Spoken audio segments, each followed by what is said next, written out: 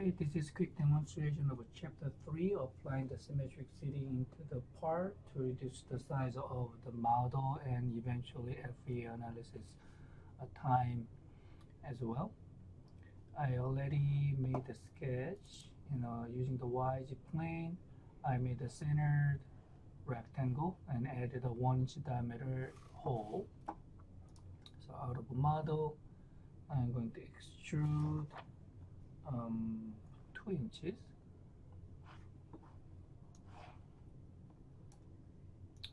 Put 2 inches. There we go. So even though we chopped 3 times, based on XY plane, based on YZ plane, GX plane, and also if we made it symmetrical this way, YZ plane is as well too, but just for the demonstration purpose, we're gonna chop only 2 times. Under the part modeling workbench, there is a tool. Under thick, there is a split. We can use that functions. When split is activated, it is asking you to pick up the element. So in this case, the knife. So I'm gonna use XY plane first. Then it is confirming to select the portion you wanna keep it. So I'm gonna keep top portion. That's good. Say OK. Then do one more time. Split. And this time I'm gonna use a GX plane. I'm gonna keep the other side. So click. So this portion will be kept. And OK. So I got only 1/4 size. So instead of 4 millionths knot to calculate it, definitely 1 millionth knot calculation would be much easier and faster. But we don't want to compromise the accuracy. That's why we're going to apply the special treatment in the FEA analysis. We're going to apply the material into the part body. Let's just use aluminum in this case. Say OK. Then of course the aluminum material, there are many variances, so you have to confirm that exactly what types of aluminum is. So if you go to property of aluminum you apply, there's analysis, you have to find exact numbers of a Young's modulus number and Poisson ratio, and density thermal expansion, and of course the yield strength. So you're going to use the number as a verification. In this time, let's simplify. Let's assume that you have a 10 million psi Young's modulus aluminum, and your Poisson ratio of the material you are using, let's say, is 0.35. And just to simplify our work, let's keep that as a yield strength of the material. If you say OK, then we got the right material. So we are done with the part modeling. Then we can jump into actual FEA analysis. To move to the FEA analysis, we're going to go to Start, Analysis, and there's a Generative Structure Analysis. Then it's going to ask you to confirm the type of analysis. We're going to do Static Analysis. Okay. Again, like I mentioned in the classroom, make sure if you are in the general structural analysis, GSA, your rendering method is the customized one.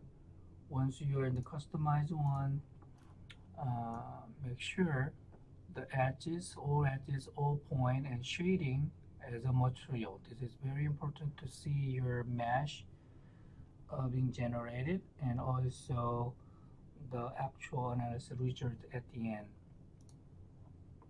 And now for the size, we need to apply the proper size of mesh. So we're going to use a tetrahedron, double click, and you can see the actual size of mesh applied as a default. Let's say, let's start with 0.3, and again my recommendation is around 10% of that size as a second amount, so 0.03.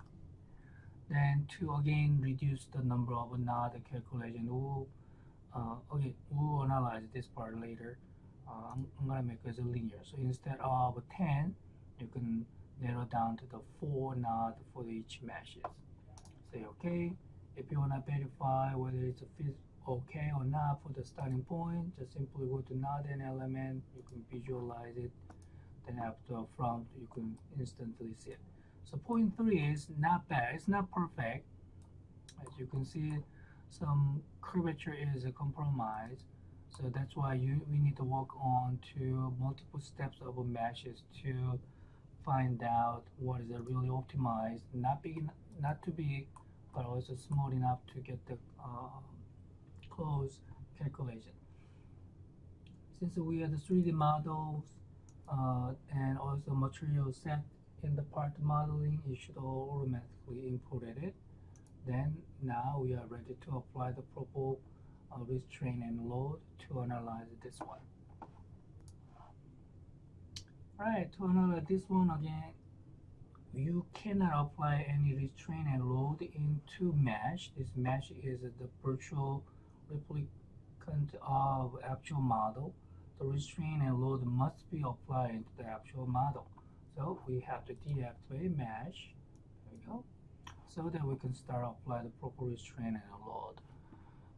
For the load, we're gonna, so again, we know this is a chopped one, but we wanna have a same result, same as a full portion. So we're gonna apply the special load or restraint, which make that the other side is exactly the same as the other one. So that is very special one. You can see there is a surface slider.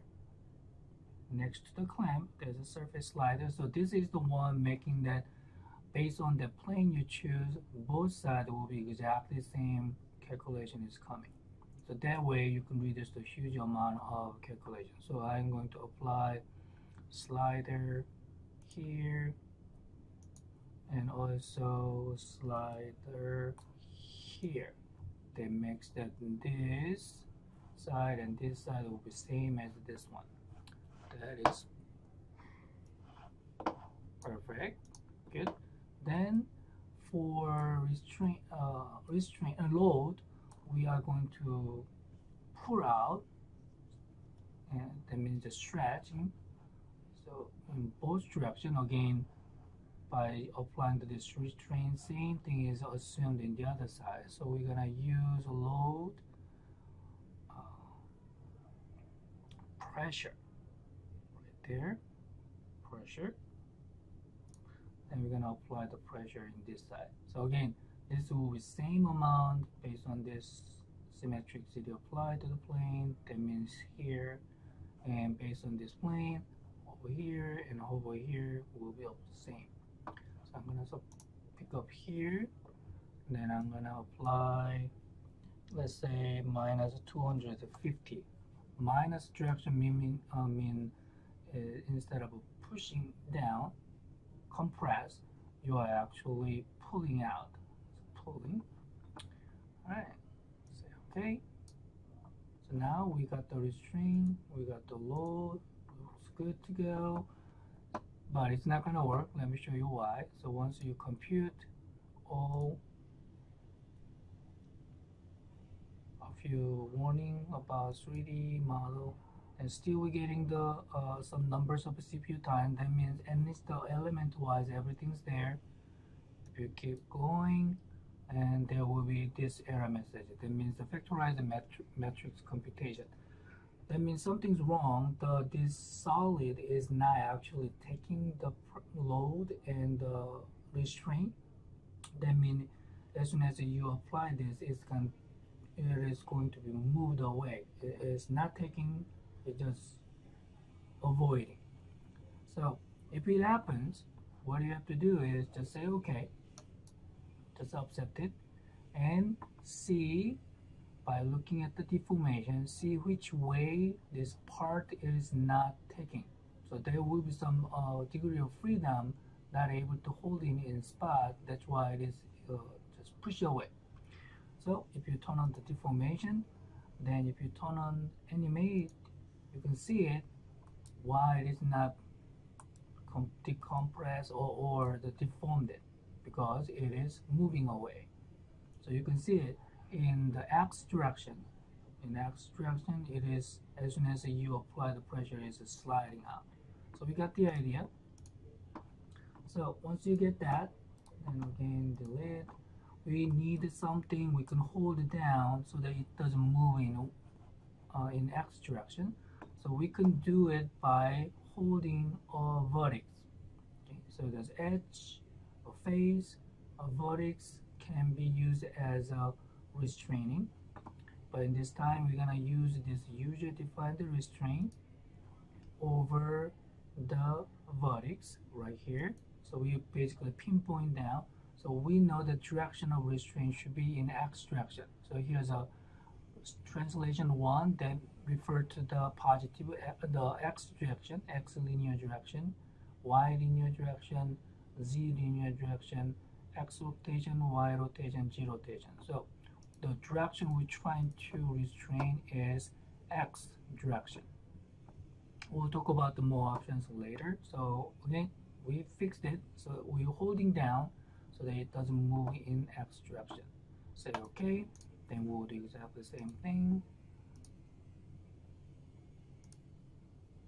Then you can see it, the error message doesn't come out because we are able to hold down so that it takes that pressure.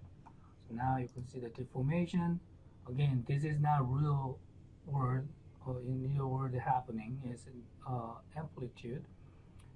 So if you turn on application of magnitude, you can see it's been amplified about 8,000 times. So if you come down to, as an example, 1,000 times only,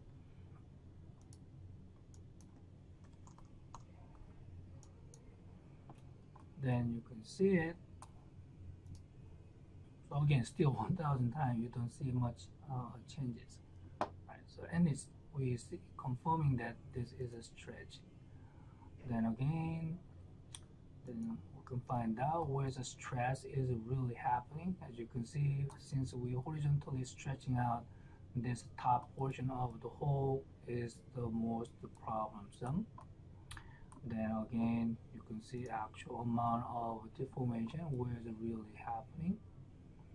And in the class, we practiced how to turn this symbol method into the average ISO method. That way you can quickly see more solid way. But there's also the reason you can or take a benefit of this symbol method if you want to activate all those deformation, bounces, and translation. Unlike we practice in the class, unless you want to have a 3-layer, if you want to just keep as one, you can actually turn on all of them. Then in that way, you can see at the same time the deformation show as an arrow and also stress as a color coded as well too. So if you it's just symmetric, time isometric, you can put the ribbon translation right here, then stress right here. Then it is pretty good representation where and how much the displacement and the stress is built into the part. Right? We'll talk about more examples and different cases through the semester. Thank you.